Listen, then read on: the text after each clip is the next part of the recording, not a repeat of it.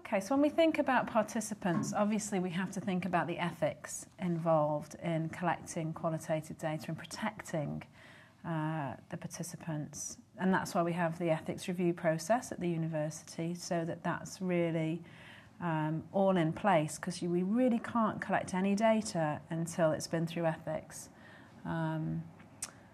Anything else you want to add about the ethics? Well, I think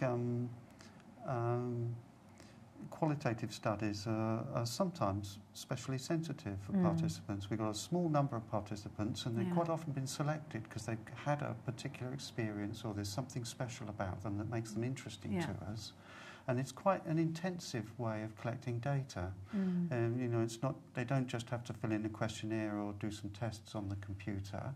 They've got to open themselves a little bit and reveal something and make a bit of an effort to express and describe something about themselves. So they make themselves a little bit vulnerable, and that's why we have to handle the whole process with care, do things in an ethical way.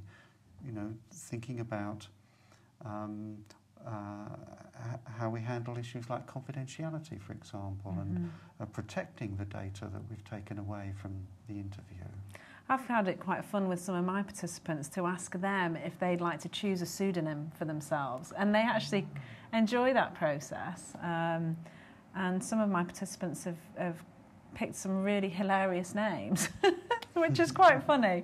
But it's been a playful way to start an interview.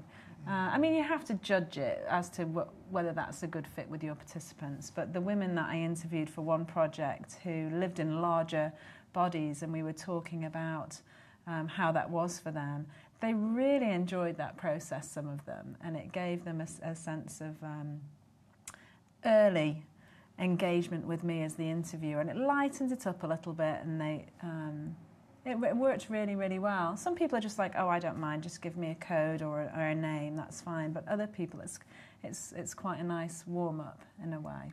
Yeah, well, that does sound like a good way to remind participants in a way about some of the, you know, the exercise that they're involved in. It's a research project, and that is what the data is for. Yeah.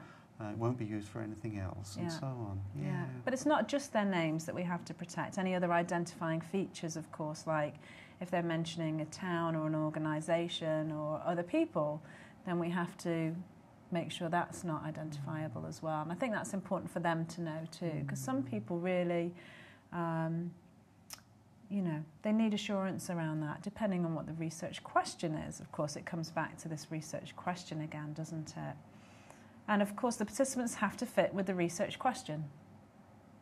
It's no good interviewing people that haven't had the experience that you need them to have. That's maybe a bit too obvious, but sometimes the richness of the data is down to it being a really good choice of participant.